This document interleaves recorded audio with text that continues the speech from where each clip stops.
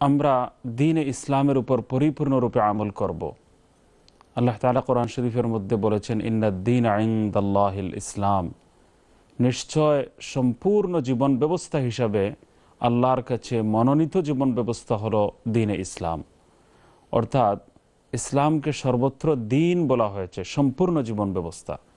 অন্যান্য অনেক ধর্মের মধ্যে শুধু আখিরাত সংক্রান্ত আকীদা বিশ্বাস রয়েছে এবং কিছু চারিত্রিক গুণাবলী এবং আখিরাত সংক্রান্ত, পরকাল সংক্রান্ত কিছু আলোচনা পাওয়া যায়, কিন্তু সম্পূর্ণ জীবন ব্যবস্থা দ্বীনে ইসলামকে বলা হয়েছে। যে আমার ব্যক্তিগত জীবন, আমার বোধ বিশ্বাস, ইবাদত বন্দেগী, সমাজ, লেনদেন, এগ্রিমেন্টস, ব্যবসা বাণিজ্য, এরপর সামাজিক জীবন, সোশিয়াল লাইফ, এরপর চারিত্রিক জীবন, সামাজিক জীবন। সামাজিক জীবনের মধ্যে অবভিয়াসলি রাজনৈতিক জীবন, জাতীয় জীবন, আন্তর্জাতিক জীবন, সব কিছু এর ভেতরে ঢুকে যায়, এর অন্তর্ভুক্ত হয়ে যায়। তো দ্বীনে ইসলাম একটা পরিপূর্ণ জীবন বিধানের নাম। জীবনের এমন কোনো দিক নেই, এমন কোনো একটা সাইড নেই, এমন কোনো দিক নেই যে সম্পর্কে ইসলাম আমাদেরকে সঠিক পথের দিশা দেয়নি। ইসলাম আমাদেরকে মূলনীতি উপহার দেয়নি, যে মূলনীতিগুলোকে ভিত্তি করে আমরা জীবনের প্রত্যেকটা বিষয় নির্ধারণ এবং নির্ণয় করতে পারি। সুবহানাল্লাহ। একটা কথা বুজুর্গানে দ্বীন আল্লাহু আলাকুন বলেছেন যে ইসলাম টয়লেটে যাওয়ার ব্যবস্থা পর্যন্ত আমাদেরকে শিখিয়েছে, যে টয়লেটে কোন পা আগে ঢুকাতে হবে, ভিতরে কিভাবে বসতে হবে, খালি পা খালি মাথা যেন না হয়, মাথা এবং পায়ের মধ্যে কিছু না কিছু যেন থাকে, পাও যেন, পায়ের মধ্যেও যেন স্যান্ডেল থাকে, মাথার মধ্যেও যাতে টুপি থাকে অথবা কোনো কাপড় থাকে অথবা কোনো পাতা থাকে, যে কোনো একটা জিনিস দিয়ে মাথা যেন আবৃত থাকে। এরপর ঢোকার আগে কি দোয়া পড়তে হয়, বের হওয়ার পর কি দোয়া পড়তে হয়, সেখানে জিন্নাতের অনিষ্ট থেকে বাঁচার ব্যবস্থা কি, তো কিভাবে পানি ব্যবহার করতে হয়, কিভাবে ডেলা খলুক ব্যবহার করতে হয়, কিভাবে টয়লেট টিস্যু ব্যবহার করতে হয়। তো যে ইসলাম টয়লেটের কথা পর্যন্ত বাদ দেয়নি, সেই ইসলাম রাষ্ট্রের কথা, দিন ধর্মের কথা, জীবন পরিচালনার কথা এবং বড় বড় বিষয়গুলো কেমনে বাদ দিতে পারে, নখ কাটার বিষয়টি যে ইসলাম বাদ দেয়নি, সেই ইসলাম কিভাবে আমাদের জাতীয় জীবনের গুরুত্বপূর্ণ ইস্যুগুলোকে বাদ দিয়ে দেবে, কিভাবে আন্তর্জাতিক ব্যবসা বাণিজ্য সম্পর্কে ইসলাম সঠিক দিক নির্দেশনা আমাদেরকে দেবে না, এটা তো হতেই পারে না।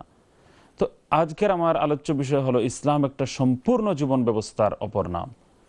আমরা দ্বীনে ইসলামকে ছোট কয়েকটি গণ্ডির মধ্যে নির্ধারিত করে ফেলেছি। সাধারণত আমি যখন সিলেট দরগাহ মাদ্রাসায় মুফতি হিসাবেও আমাকে নিয়োগ দেওয়া হয়েছিল এবং শিক্ষক হিসাবেও, তো এক ব্যক্তি এসে বলছে, হুজুর একটা ফতোয়া জিজ্ঞাসা করব। তো মাদ্রাসার ওই সময়কার মুহতামিম সাহেব হযরত মাওলানা আব্দুল হান্নান সাহেব রহমতুল্লাহ আলাইহি ছিলেন, উনি খাবার খাচ্ছিলেন। তো আমি বললাম, কি বিষয়ে ফতোয়া? তো উনি বললেন, তুমি কি আবার বিষয় জিজ্ঞাসা করছো? মানুষ ফতোয়া নিতে আসবে, এটা তালাক ছাড়া আর কি হবে? মানে তালাক ছাড়া আর কোনো বিষয় নিয়ে সে প্রশ্ন করবেই যে না। তো এই হলো যে ফতোয়া নিতে আসছে, ওইটা তালাক ছাড়া কি আর কোনো মুফতি সাহেবের কাছে বিষয় আছে যেগুলো সম্পর্কে কেউ জিজ্ঞাসা করবে? কেউ আসে না যে আমি এই যে ব্যবসার পদ্ধতি অবলম্বন করেছি এটা জায়েজ না জায়েজ নয়, হালাল না হারাম, সঠিক না অঠিক, এই ব্যাপারে জিজ্ঞাসা করতে চায় না। অথচ এই দেশে আসার পর একজন ইংরেজ সাদা অমুসলিম মানুষ, উনি আমার কাছে এসেছেন। একজন অনুবাদক ছিল, আমার ইংরেজি এমন না যে আমি ওই সময় আমি খুব ইজিলি বোঝাতে পারবো ওনাকে। তো আরেকজন অনুবাদক ছিল যে আমি মানে মুসলমানদের মার্কেটটা পাওয়ার জন্য শরিয়াহ সমর্থিত বিজনেসের একটা নতুন পন্থা অবলম্বন করতে চাই, তো ওইটা আপনি আমাকে বলে দিবেন যে এই পন্থা অবলম্বন করলে এটা কি হালাল হবে না হারাম হবে। তো অমুসলিম মানুষ সে কিন্তু জানতে চাচ্ছে এই বিষয়টি। তো আমার বলার উদ্দেশ্য হলো যে ইসলাম একটা সম্পূর্ণ জীবন ব্যবস্থার ওপর নাম। জীবনের এমন কোনো দিক নেই যে সম্পর্কে ইসলাম আমাদেরকে তালিম দেয়নি। আমার আকীদা বিশ্বাস, বোধ বিশ্বাস, কত ধরনের বোধ বিশ্বাস রয়েছে। হাত থেকে ছেরুনি পড়ে গেছে মাটিতে, এখন মহিলারা বলে আজকে আমার এটা অলক্ষী হয়ে গেছে, কি হয়ে গেছে। এখানে কাকের আওয়াজ শোনা গেছে, আজকে আমাদের বাড়িতে কুটুম বা আত্মীয় আসবে। এই ধরনের আকীদা মহিলাদের মধ্যে রয়েছে। এগুলো কুসংস্কার এবং অনেক আকীদা যেগুলোর কোনো ভিত্তি নেই, শরীয়তের মধ্যে কোনো প্রমাণ নেই, কোনো ভিত্তি নেই, আর এগুলোর কোনো আসল নেই, ফাউন্ডেশন নেই। বেসলেস কথা, প্রমাণবিহীন কথা, ভিত্তিহীন কথা, কুসংস্কার ছড়িয়ে আছে। একখানা কিতাব হাকিমুল উম্মত মাওলানা আশরাফ আলী থানভী রাহমাতুল্লাহ আলাইহি লিখেছেন ইসলাহুর রুসুম। ইসলাহুর রুসুম, ওই মহিলাদের মধ্যে এই ধরনের কথাগুলো ছড়িয়ে আছে, এটা হলে ওইটা হয়ে যাবে, এটা হলে ওইটা হয়ে যাবে, কি পাখি ডাক দিয়েছে ওইটা আমার আজকে অলক্ষী, নাউজুবিল্লাহ মিন যালিক। অলক্ষণ মানে ব্যাড লাক ইসলামের মধ্যে নেই। ব্যাড লাক বা কুলক্ষণ কোনো কিছু দেখে নেওয়া যেটার দ্বারা আমার খারাপ হবে। আমি এখানে রওনা দিয়েছি, তো এখন দেখা যায় একটা খারাপ লোকের সঙ্গে দেখা হয়ে গেছে, আমার এখন আর রাস্তা ভালো হবে না, পথ সুগম হবে না। এই ধরনের কুলক্ষণ নেই। ইসলামের সুলক্ষণ আছে, গুড লাক তো আছে ইসলামে। আমি বের হয়েছি, বের হওয়ার পরই হাফিজ হুসাইন আহমদ সাহেবের সঙ্গে আমার দেখা, আসসালামু আলাইকুম। আরেকটু পরে গেলাম, আরেকজন আলিমের সঙ্গে দেখা। আমি বলতে পারি আজকে আমার যে উদ্দেশ্যে রওনা দিচ্ছি আল্লাহ তাআলা এটা সফল করবেন। সুলক্ষণ আমি নেই। বের হওয়ার পর বড় বড় উলামা, হাফিজ সাহেবান, ওনাদের সঙ্গে দেখা হচ্ছে, নেক মানুষের সঙ্গে আমার দেখা হচ্ছে। তো এইটা আমি বলতে পারি। আমি বলতে পারি যে এখন বের হয়েছি, বের হওয়ার পর একজন আওয়াজ দিয়েছে, ইয়া রাশিদ, হে পথ প্রদর্শক, তো আমার পথটা সুগম হবে। অর্থাৎ গুড লাক, সুলক্ষণ নেওয়া, গুড লাক নেওয়া এটা জায়েজ আছে। কিন্তু কুলক্ষণ, ব্যাড লাক, পাখি দিয়ে মানুষ ফাল বের করে, ওই যে পাখি একটা চিঠি উঠাইলে কোন টিম জিতবে আর কোন টিম হারবে, এটা পাখি যেটা উঠায় ওইটা ঠিক হবে, এর দ্বারা কুলক্ষণ নেওয়া। আল্লাহ নবী সাল্লাল্লাহু আলাইহি ওয়াসাল্লাম বলেছেন, লা তিয়ারাতা ওয়ালা হামাতা ওয়ালা সফারা লা আদওয়া ওয়ালা মারদা। তো আল্লাহ নবী বলেছেন যে এই যে কুলক্ষণ নেওয়া হয় আর বিভিন্নভাবে ভাগ্য পরীক্ষা করা হয়, আর ভাগ্য পরীক্ষার জন্য নজুমিদের কাছে, গণকদের কাছে যাওয়া হয়, এগুলো সম্পূর্ণ হারাম, সম্পূর্ণ ভিত্তিহীন, এগুলোর কোনো বেস নেই। কিন্তু সুলক্ষণ নেওয়া যায়, গুড লাক নেওয়া যায়। গুড লাক আমি কারো কোনো জিনিস থেকে নিতে পারি, যে আমি আজকে মাশাআল্লাহ বের হয়েছি, তো আমার এই, কিন্তু ব্যাড লাক আমি নিতে পারবো না। ব্যাড লাকের কোনো সুযোগ ইসলামের মধ্যে নেই। তো দেখেন, আকীদার মধ্যে, বৌদ্ধ বিশ্বাসের মধ্যে বিভিন্ন ধরনের কুসংস্কার আমাদের সমাজে বাসা বেঁধেছে। এই ব্যাপারে মানুষ প্রশ্নই করে না, জিজ্ঞাসা করে না, কোনোদিন যে কিছু বলে না যে আমি এই জিনিসটা একটু বুঝবো, এটার হুকুম কি, শরীয়তের দৃষ্টিতে এটাকে ঠিক না অঠিক, এই বিষয়গুলো আমাদেরকে ভালো করে জানতে হবে, বুঝতে হবে। তো আকীদা বিশ্বাসের বিরাট বড় একটা চ্যাপ্টার রয়েছে। আল্লাহ সম্পর্কে আকীদা আমাদের কত ঠিক আছে না ঠিক নয়, এটা একটু জানতে হবে। আল্লাহ তাআলা সম্পর্কে মানুষ বলে, আমি একদিন এক মহিলার মুখে শুনছি, আল্লাহ আর কিতা করতা মেঘ দিলেও মানুষ কইন তে রোদ দিন না খানে, তে দেলাইলা রোদ দিতে মেঘ দিন না খানে, তাইন যাইতা কোন মুখা।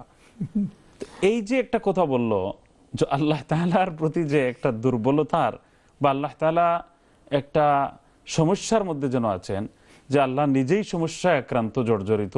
উনি এই পথ, এক পথ ধরলে একটা সমস্যায় পড়ে যান, আরেক পথ ধরলে অন্য আরেকটা সমস্যায় পড়ে যান। তো এই ধরনের বিষয় আল্লাহ তাআলা সম্পর্কে চিন্তা করা, এটা অজ্ঞতা প্রসূত যদি হয়, আর একেবারেই যদি অবোধ মানুষ যদি কেউ এরকম কথা বলে, তার ব্যাপারটা হয়তো কনসিডারেবল হতে পারে। বুঝে শুনে আল্লাহ তাআলার অক্ষমতা যদি এইভাবে বলে কেউ, তাহলে তার ঈমান নিয়ে সংশয় সৃষ্টি হয়ে যেতে পারে। তো এই ধরনের কথাবার্তা আমরা বলি। এখন একজন বাচ্চা মারা গেল, আল্লাহ কিন্তু আমার গুণ ছাড়া আর কোনো গুফাইলা না নেই, খালি ওটাও দান চোখে লাগলো, নাউজুবিল্লাহ মিন যালিক। তো মৃত্যু অবধারিত একটা জিনিস এবং আল্লাহ তাআলার হুকুমে হয়। তার প্রত্যেকটা হুকুম, তার প্রত্যেকটা ফয়সালার পেছনে অনেক হিকমত নিহিত রয়েছে, আমাদের এগুলো জানাই নেই। আমরা বলবো আল্লাহই ভালো জানেন, এবং তার ফয়সালার সামনে আমরা মাথা নত করা ছাড়া কোনো উপায় নেই। তো এই ধরনের আকীদা বিশ্বাস সংক্রান্ত একটা বিরাট বড় চ্যাপ্টার রয়েছে। আল্লাহ সম্পর্কে, রাসূল, পয়গম্বরদের সম্পর্কে, ফেরেশতাদের সম্পর্কে, কিতাব, আসমানি কিতাবসমূহ সম্পর্কে, অন্যান্য নবীগণ সম্পর্কে, এরপর আখিরাত সম্পর্কে, কবর হাশর সম্পর্কে আমাদের সঠিক আকীদা থাকতে হবে। 7 বিলিভস এর কথা আমরা বলি, আমানতু বিল্লাহি ওয়া মালাইকাতিহি ওয়া কুতুবিহি ওয়া রুসুলিহি ওয়াল ইয়াউমিল আখিরি ওয়াল কদরি খাইরিহি ওয়া শাররিহি ওয়াল বা'সি বা'দাল মাউত। এই 7 বিলিভস বা 7টি বিষয়ের উপর যে ঈমান আকীদা আমাদের পোষণ করতে হবে, এই আকীদাগুলো যেন সঠিক হয়, কোনো ভুল আকীদার মধ্যে যেন আমি পতিত না হই। আহলে সুন্নাত ওয়াল জামাতের যে সঠিক আকীদা, এর উপর যেন আল্লাহ রাব্বুল আলামিন আমাদেরকে অটল এবং অবিচল রাখেন। অর্থাৎ রাসূলুল্লাহ সাল্লাল্লাহু আলাইহি ওয়াসাল্লামের সুন্নাত এবং সাহাবায়ে কেরাম রাদিয়াল্লাহু আনহুম আজমাইনের আদর্শ নীতি এবং তাদের এক্সপ্লেনেশন অনুযায়ী আমাদের আকীদা বিশ্বাস যাতে হয়, এটাকেই পরিভাষায় আহলে সুন্নাত ওয়াল জামাত এর আকীদা বলা হয়। একইভাবে ইবাদত বন্দেগীর বিষয়টি রয়েছে। ইবাদত বন্দেগীর বিষয়ে কত ধরনের ভুল ধারণা রয়েছে। আগের অনেকে নারাজ হয়ে যেতে পারেন যে খালি মহিলাদের ব্যাপারে আমি যেন কোথায় বলে যাচ্ছি। অনেক মহিলারা নামাজের মধ্যে দাঁড়িয়ে, তো ছেলে এসে বলছেন আমি দা খান খই রাখা ফেরাম না, তো নামাজ থেকে এইভাবে দেখাইয়া দিচ্ছেন এইদিকে, তো বুঝতে পারছেন না যে এই নামাজের মধ্যে এই কাজগুলো করা আমার জন্য ঠিক কিনা ঠিক নয়। নামাজ অবস্থায় দেখা যায় মোরগ এসে ধান খেয়ে ফেলছে, এই মোরগ টুরুক খাদাইয়া এরপরে নামাজের মধ্যে আবার যথারীতি তিনি নামাজের মধ্যে আবার শরিক। তো নামাজ কোন জায়গায় ফাসিদ হচ্ছে, কোন কাজ করলে নষ্ট হয়ে যাচ্ছে, অনেক মহিলারা এগুলো আগে জানতেন না। মাশাআল্লাহ এই ব্যাপারে মাসআলা মাসাইলগত ব্যাপারে আরেকটু আলহামদুলিল্লাহ অ্যাওয়ারনেস এবং জাগরণ সৃষ্টি হয়েছে এবং এগুলো অনেক কিছু জানতে আমরা পারি। এছাড়া নামাজ কোন জিনিসের দ্বারা শুদ্ধ হচ্ছে, কোন জিনিসের দ্বারা ভুল হচ্ছে, কিভাবে কত মানুষ আছেন যারা রুকুতে এসে এক তাসবিহ পরিমাণ ইমামের সঙ্গে শরীক হতে পারেন না, কিন্তু তারা মনে করেন তারা রাকাত পেয়ে গেছেন। মানে এটা হলো গায়ের জোরে রাকাত পেয়ে যাওয়া। আপনি দেখবেন যে ওই নামাজের মধ্যে এসে ইমাম সাহেব উঠে যাচ্ছেন, উনি আসিয়া রুকু করে দাঁড়িয়ে যাচ্ছেন, অথচ উনি যখন রুকুতে যাচ্ছেন ঠিক ইমাম সাহেব তখন দাঁড়িয়ে যাচ্ছেন, এরপর দাঁড়ানোর পর তিনি সামি আল্লাহু লিমান হামিদা বলছেন, কিন্তু উনি কিন্তু আর রাকাত আবার পড়ছেন না, বলছেন যে আমার রাকাতটা হয়ে গেছে পরিপূর্ণ। এখন কি এটা জিজ্ঞাসা করার প্রয়োজন অনুভব করেছেন যে আমার নামাজে হয়নি? কত মানুষের তাহিয়াত পড়া, নামাজের মধ্যে তাশাহুদ পড়া, তাহিয়াতু লিল্লাহি ওয়াস সালাওয়াতু ওয়াত তাইয়্যিবাত, আসসালামু আলাইকা আইয়ুহান নবী ওয়া রাহমাতুল্লাহি ওয়া বারাকাতুহু, আসসালামু আলাইনা ওয়া আলা ইবাদিল্লাহিস সালিহিন, আশহাদু আল্লা ইলাহা ইল্লাল্লাহু ওয়া আশহাদু আন্না মুহাম্মাদান আবদুহু ওয়া রাসূলুহু। তাহিয়াত পড়া ওয়াজিব, কিন্তু অনেক মানুষ বয়সবৃদ্ধ যাদেরকে পরীক্ষা করে মসজিদে যখন দেখা হয়েছে, দেখা যায় যে তাহিয়াত ঠিক নয়। সারা জীবন মসজিদে আসছেন, প্রথম সফে পড়ছেন, কিন্তু তাহিয়াত ঠিক নয়, আল্লাহুম্মা সাল্লি আলা আল্লাহুম্মা বারিক আলা ঠিক নয়। যে সমস্ত সূরা দ্বারা নামাজ, যে কয়েকটা সূরা অন্তত মুখস্থ করা নামাজ বিশুদ্ধ হওয়ার জন্য জরুরি, এই পরিমাণ সূরা ওনাদের নামাজ বিশুদ্ধ হওয়ার পরিমাণ মানে ঠিক নয়, মা ইয়াজুজু বিহিস সালাহ, এই পরিমাণ শুদ্ধ নয়। তো এগুলো চেক করায় না মানুষ, পরীক্ষা করায় না, এর জন্য কারো উস্তাদের শরণাপন্ন হতে চায় না, কোনো আলিমের কাছে যেতে চায় না। বয়স বেশি হয়ে গেছে, লজ্জার বিষয়, আমি কেন যাব, বা আমি এখন, এগুলো ঠিক নয়। তো নামাজের অসংখ্য অগণিত মাসআলা মাসাইল রয়েছে যেগুলো আমরা নিজেরাই নির্ধারণ করে ফেলি, এগুলো মাসআলা মাসাইল আমরা জানার চেষ্টা করি না। এটা ইবাদত বন্দেগীর বিশাল বড় একটা চ্যাপ্টার রয়েছে। ইবাদত বন্দেগীর মধ্যে নামাজ, রোজা, হজ, যাকাত, তাসবিহ, তাহলিল, জিকির, আজকার, তিলাওয়াত, কোরআন শরীফের তিলাওয়াত, অসংখ্য অগণিত নেক আমল রয়েছে, এগুলো সব ইবাদতের পর্যায়ভুক্ত। তো ইসলাম ইবাদতের বিরাট বড় চ্যাপ্টার এবং অধ্যায় আমাদের জন্য নির্ধারণ করেছেন, এবং ইসলামের ইবাদতের এই অধ্যায় সংক্রান্ত অসংখ্য অগণিত হাজার হাজার মাসআলা, বরং লাখো মাসআলা মাসাইল রয়েছে যেগুলো আলহামদুলিল্লাহ উলামায়ে কেরাম এবং ফুকাহায়ে কেরাম এগুলো সমাধান করে দিয়েছে। তো এইভাবে আমাদের ইসলামের মধ্যে আপনি এগ্রিমেন্ট, ব্যবসা বাণিজ্য, লেনদেন, সুদ কোনটা জায়েজ, কোনটা জায়েজ ব্যবসা, কোনটা নাজায়েজ ব্যবসা, হারাম ব্যবসা, কোনটা হালাল ব্যবসা, এর হাজার হাজার সূরত এবং পন্থা পদ্ধতি রয়েছে। সামাজিক জীবন সংক্রান্ত লক্ষ লক্ষ মাসআলা রয়েছে, এগুলো কেউ জিজ্ঞাসা করে না। তো আমি বলবো যে চারিত্রিক জীবন নিয়ে, চরিত্র এবং আখলাক সম্পর্কে অসংখ্য অগণিত মাসআলা মাসাইল রয়েছে যেগুলো আমরা জিজ্ঞাসা করি না। চরিত্রের বিভিন্ন ধাপ রয়েছে, বিভিন্ন দিক রয়েছে, নৈতিকতা, চরিত্র এবং উত্তম আখলাক যেগুলো গ্রহণীয়, এবং খারাপ কিছু অভ্যাস যেগুলো বর্জনীয়, যেমন হিংসা আছে, বিদ্বেষ আছে, কিনা, আদাওয়াত, এগুলো বর্জন করতে হবে। হিংসা বাদ দিতে হবে, জেলেসি বাদ দিতে হবে, অহংকার বাদ দিতে হবে, অনেক খারাপ জিনিস যেগুলোকে রাযাইল বলা হয় এগুলো বাদ দিতে হবে, আর ফাযাইলগুলো অর্জন করতে হবে। এগুলো আত্মার, অন্তরাত্মার বিভিন্ন ফিলিংসের নাম হলো চরিত্র। বাহ্যিক চরিত্রকে আমরা চরিত্র মনে করি, আসলে বাহ্যিক অবস্থার নাম চরিত্র নয়, অন্তরের ফিলিংয়ের নাম চরিত্র। ভেতরে দুশ্মনী এবং হিংসা, আর বাহিরে বলছেন আপনার সঙ্গে দেখা করে তো খুব খুশি হলাম, আর বেশ আনন্দিত, সি ইউ অ্যাগেইন, আবার দেখা হবে, দেখা হলে, আর একটু পরেই আবার বলছে যে ওকে কিভাবে ক্ষতি করা যায়, ওর ক্ষতি কিভাবে করা যায়। ও এর নাম চরিত্র নয়। দুনিয়ার দৃষ্টিতে চরিত্র এবং আখলাক হলো বাহ্যিক অভিনয়ের নাম, কিন্তু ইসলাম হলো অন্তরের ফিলিং এর নাম হলো চরিত্র। তো অন্তরের ফিলিংকে ঠিক করার জন্য আত্মশুদ্ধির প্রয়োজন। তো এই সংক্রান্ত মাসআলা মাসাইল কেউ আপনারা জিজ্ঞাসা অনেকেই করেন না। কেউ বলেন না যে আমার হিংসা রয়েছে, এর সংশোধনটা কিভাবে হতে পারে, হিংসা দূর কিভাবে করতে পারি, অহংকার রয়েছে, এটা দূর কিভাবে করতে পারি। এই সংক্রান্ত প্রশ্ন যেদিন করবেন আমরা বুঝবো যে ইসলাম যে পরিপূর্ণ জীবন ব্যবস্থা সেটা আপনারা মনে প্রাণে বিশ্বাস করছেন এবং সে পুরো ইসলামের উপর আমল করার এবং পুরো ইসলামের মধ্যে অন্তর্ভুক্ত হওয়ার জন্য আপনারা সচেষ্ট। আল্লাহ তাআলা যেন কবুল করেন, আমাকেও যেন তৌফিক দেন, আপনাদের সবাইকে। জাযাকাল্লাহ মুফতি, অত্যন্ত গুরুত্বপূর্ণ আলোচনা আমরা শুনতেছিলাম।